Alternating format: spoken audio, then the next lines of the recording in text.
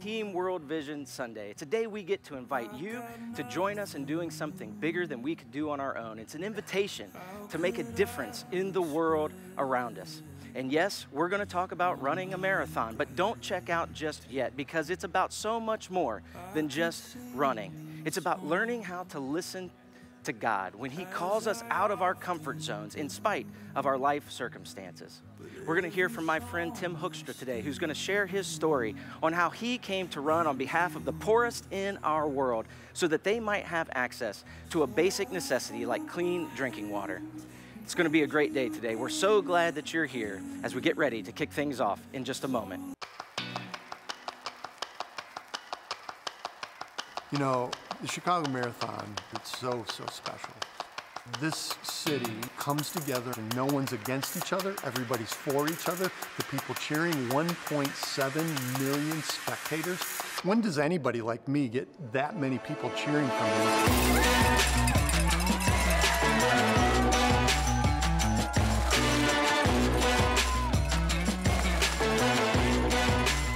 The Team World Vision family, it is a family. It doesn't matter how fast or how slow we run. These are all people who are seriously committed to changing the world with their feet.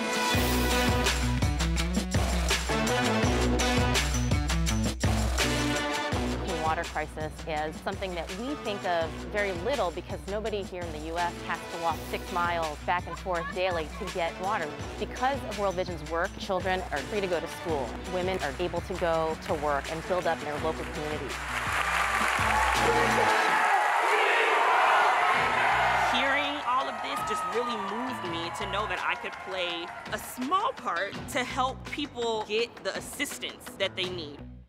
I was in a motorcycle accident. I wasn't able to walk for about like 3-4 months. I get like emotional, like just think about it, because I'm so grateful that I can run for somebody else.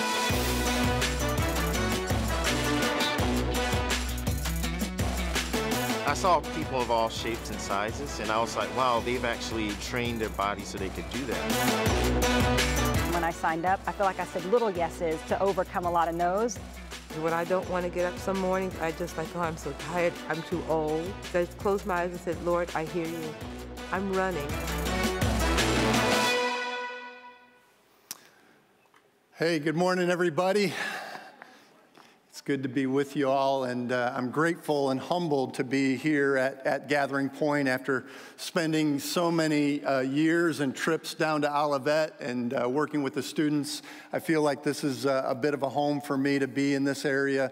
I've never had the privilege of being at this particular church. I've known Matt for years and Mark for years, but it's really a privilege, and I thank the leadership here for inviting me to be a part of this morning. I hope you made your way, if you're in person here, sliding in, right? So this is what happened to me. I got here pretty early this morning, didn't know what the roads would be like. We had about 6 inches of snow in Chicago, and got into my parking spot, stepped out, put my foot down, and I went down onto the ground, all right, hanging onto my door. And once I knew I was okay, I thought, oh, that would have been good to capture on video and use as the intro this morning, right? Just really glad that you're here, glad that folks are online with us as well. Yeah, you heard a little bit of my story from Mark. I even showed up in a video, I guess, there for a little bit. And I have run the Chicago Marathon 15 times, started in 2005, before Team World Vision even existed, raised money for World Vision, then encountered Michael Chitwood, who was starting Team World Vision in 2006, and just kept going. And I just want to say this early on, and then I'll come back to it at the end. I only ran those marathons every single year because I was listening for God to say, keep going. You're called. You're called. Didn't always have it together, didn't always do great, but always felt a sense of whether God was calling me into something greater and bigger than myself. So there's going to be a couple of slides coming up on how I've felt over the years. The first one, I felt pretty good. That was a year actually where I turned 50 years old, ran 50 miles on the day of the Chicago Marathon, starting at 2 in the morning, raised $50,000 with a whole lot of folks, feeling pretty good, all right? But I also have felt pretty rough. My wife there is asking me, did you know how ugly you looked when you ran the marathon this time? And you can see on my face, yeah, it was a pretty ugly day. And now that I have just kind of taken a little bit of a break because I'm listening to God speak to me, I'm a cheerleader. At the first cheer station on the Chicago Marathon, that's me, and I'm serving behind the scenes because I felt that God has been calling me to serve for a few years before I come back into a marathon again, all again related to Team World Vision and World Vision's efforts. This, by the way, is the very first jersey I ever wore. Not too bad. You don't want to come too close to it, all right? It is heavy and thick. Before we got better at having our jerseys look more like what you've seen around here before this particular one. So it's just been a great privilege. World Vision, by the way, is a Christian humanitarian organization seeking to give aid and sustainable, life-changing work to people around the world. In about 100 countries, we are the largest private provider of clean water in the world. One person every 10 seconds devoted to changing this crisis that has several 100 million people still needing clean water. And really, we tend to work 15 years in an area of a country as we seek to build up a sustainable work that is owned by those who live and work there as well. So that's a little bit about us. I'm excited to have you listen with me today.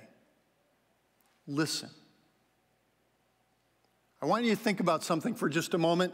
I want you to think about a time when you have been utterly physically thirsty.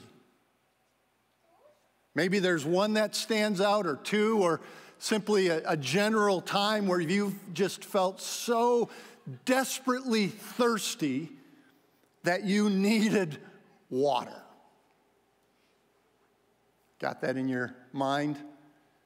Now I want you to take it a step further and think about not only when you were physically thirsty, but times when you have felt almost a mysterious, deeper thirst in your spirit and in your body and maybe in your soul. Something way within that you sensed is a calling or a pushing or a change that's needed or an endurance or a comfort, whatever it may be, that thirst just as well.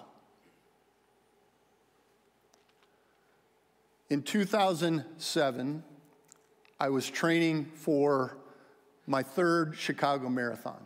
Still trying to figure out how to do this. Training has never been a great thing for me. I've had to do a lot of it on my own because of my schedule with pastoring a church and doing other work alongside of it. So this was a summer that was really, really hot. In fact, it led to the hottest Chicago Marathon on record where they ran out of water. And that summer, I went on a training run and really just made a terrible, terrible misjudgment.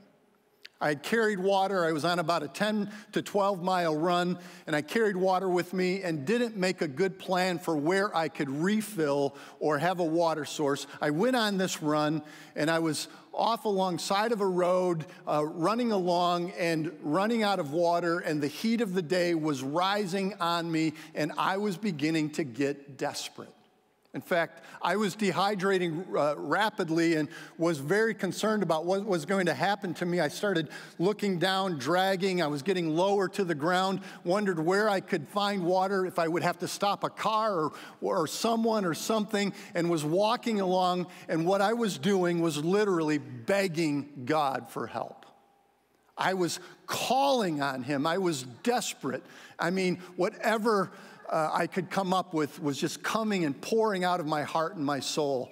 And I was walking alongside of the road past one of those openings in a particular subdivision of homes that had all of the garden entry.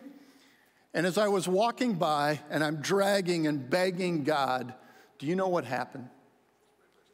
the sprinkler system popped up.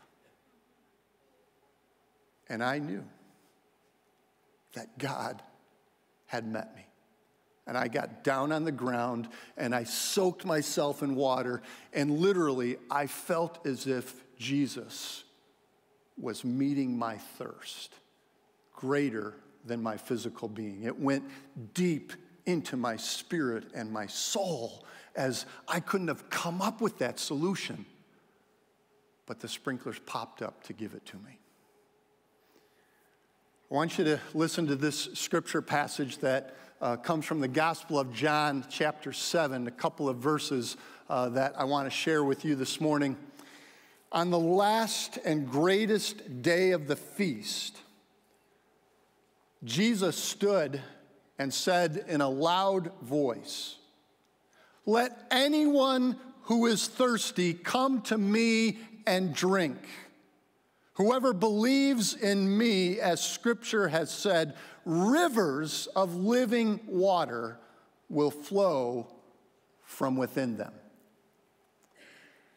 Now, just a little bit of surroundings for Jesus. This is the Feast of Tabernacles. It was a feast that was practiced by the Jewish people, where they recognized every single year the time in their history when they were led out of slavery from Egypt through the desert lands, and God constantly was providing water for them in the desert where there seemed to be none.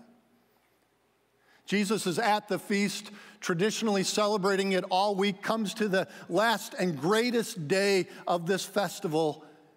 And in the midst of a gathering where there might have been other teachers, but it was a moment where Jesus stands untraditionally to the gathering and says, "If anyone is thirsty, let them come to me."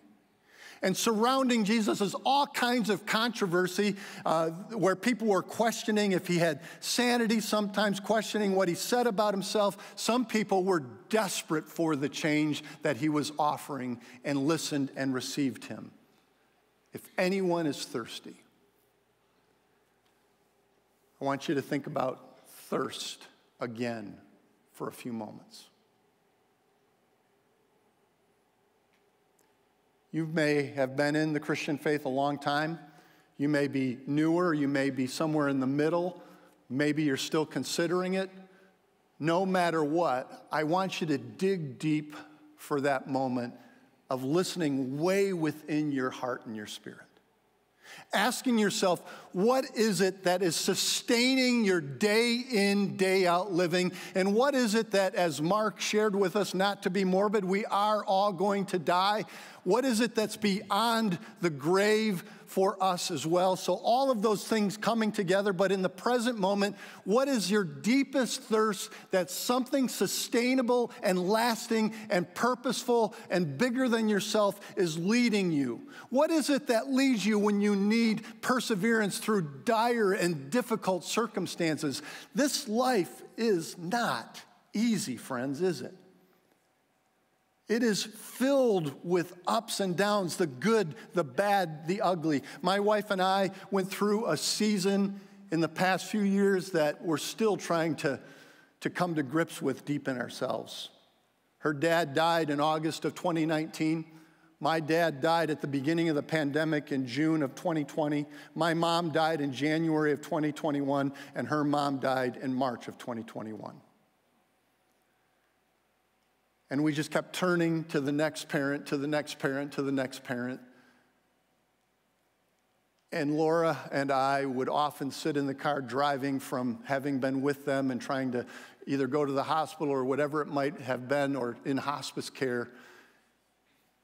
And we were just so grateful just to say, here we are, God.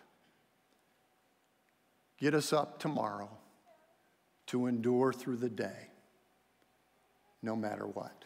God is the one that can give you rivers of living water flowing constantly, mysteriously, powerfully, deep in your soul. And sometimes it's a combination like I experienced that day, where it was even a physical and spiritual dynamic that is alive. That's what God is up to. That's what he's inviting you to this day. as you listen with me. Now, for each of us, we need to dig deep, listening in a fresh way, perhaps. I mean, really, nothing is sustainable in this life. There's got to be something powerful that is coming from some other place. And Jesus here is basically saying, you know that water in the desert? That's me. I'm the water. Rivers of living, flowing, day by day, meeting you personally, that kind of water. But really, friends, if it's just that, if it's just about you and just about sitting with that in your heart and spirit day by day, it really won't lead to the ultimate gift of the living and rivers flowing in your body and in your heart and in your spirit. It has to be something that's bigger than this. Love God, be loved by God, and love neighbor. That's the movement. Jesus was inviting people not simply to have their needs met, but he was inviting them then to turn to someone else and lay their life down and come alive to living and flowing waters like that. It's always bigger. It's always greater than just us. And that's what I love about the push of the scriptures, is they're always moving to a bigger picture. Jesus is always inviting people into something that he referred to as the kingdom. That's a big word. That's a big concept. That's a big invitation, that there's something alive in that says, underneath all of the good, the bad, and the ugly, all of the news of the day, underneath that, there's something alive that is on the move, that if you take the time to listen and pay attention, take a deep breath, eyes to hear, ears to listen. God is up to something bigger than just ourselves. You know, I love that as I sat and prayed through this morning, and I want to be honest with you, I don't do a lot of church Sunday or Saturday night speaking for World Vision because I lead my own church community. But I really felt called to come here today. I felt like God wanted to connect something in us and through us together today in a powerful and fresh way. And so as I've prayed about this and looked at Gathering Point, met with Mark and met Paul along the way, it just struck me that I love the church's kind of statement that says, for Kankakee County. For Kankakee County. This church isn't just for Gathering Point people that are present online or in person. This church is for something greater than itself. This church is inviting all of us into something bigger than itself. Now, I want you to listen to this scripture that comes from the end of the Bible, the book of Revelation, chapter 22. It invites us into something that's big. Just look at it with me. John is the writer, one of the followers of Jesus. He receives a vision about things that are to come, things that really are needing to come alive to the people as he sends this letter and vision off. Then the angel showed me the river, there it is again, the river of the water of life, as clear as crystal, flowing from the throne of God and of the Lamb down the middle of the great street of the city. And on each side of the river stood the tree of life, bearing 12 crops of fruit, yielding its fruit every month, and the leaves of the tree are for the healing of the nations. That's big picture stuff. That's the movement that is alive in that kingdom thing that Jesus constantly was introducing to people, and that he was the very presence of the kingdom. It's moving to something bigger than ourselves, for Kankakee County and for beyond, for the nations. Mark mentioned the crisis that so many people and children are in around the world. And do you know there's several 100 million people that don't have access to clean water. And in the last few years, we've seen an increase of poverty around the world, globally, and even here locally, that hasn't been seen in some 30 years. There's needs. And as we wrestle through water and all of its different expressions, it's causing disasters, it's causing its own challenges here in the United States. It is really a crisis in these other countries. I've been to Africa several times, seen the desperation, particularly of children, that you see as they have to go to a dirty water source that's used by animals as well as other things, and that's their only source. This passage was telling us that God is up to healing the nations. There's water there. There's trees. There's like nourishment alive that is astir right now that this church has been traditionally involved in through Team World Vision and probably many other things as well, reaching out to the nations, changing lives, because we know that we have to have people come alive to their basic necessities as they come alive to what am I thirsty for even deeper in my life. And we see life change all on the ground in these countries when things like clean water, better education, better hygiene, all of those things start developing in these nations. So again, there's something bigger than just meeting your own thirst. There's something greater than that. Every time I turn on the tap now and drink water like I did this morning after I brushed my teeth, my first water that I drank for the day, I think of kneeling down at that sprinkler system, drinking up Jesus' wonder water, but alive to people that needed it.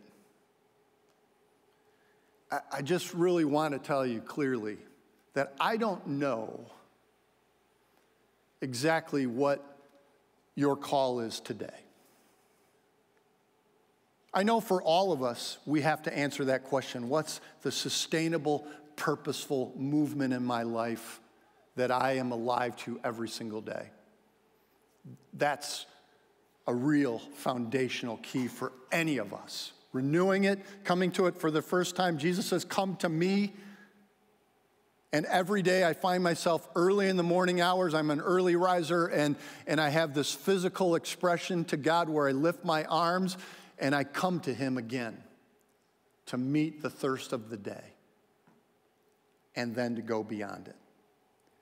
I don't know if there's a purpose that is for Kankakee County that you're alive to, or a neighbor, or an encounter that you might have, being alive to your family in a new way, to siblings, to strangers, whatever it might be. I don't know if there's a purpose that might be coming alive in you in the full Chicago Marathon, but it might be. You have to listen. You need to respond. And I just want to tell you that you just don't get up every year and decide to run the Chicago Marathon 15 straight times and do that 50-mile run without having purpose and calling from God. And you know, my last one was when I turned 60 so far. In 2019, I ran, and the only reason I ended at 15 at 60 was because I was training that summer. And an overwhelming sense of God was, okay, I want you to stop for a little while and simply serve the team at the marathon. So that's what I've been doing these past few years. So what is your calling? What are you hearing today?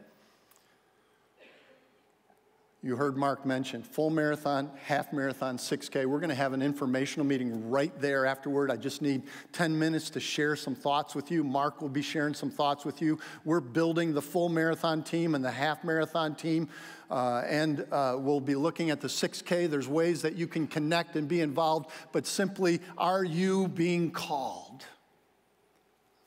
I believe folks here are. So I want to close with this moment this morning. I want you to take a deep breath. There's a prayer that's going to pop up from Psalm 63. It's one that I pray every single day. God, my God, you I crave. My soul thirsts for you. My body aches for you like a dry and weary land where there is no water. Take a deep breath. Close your eyes for a moment. Get in touch with that thirst. Maybe read this prayer again and offer it. Listen. What's your sustainable movement and purpose, your soul thirst? What's bigger than yourself? Could it be a marathon, half marathon, 6K?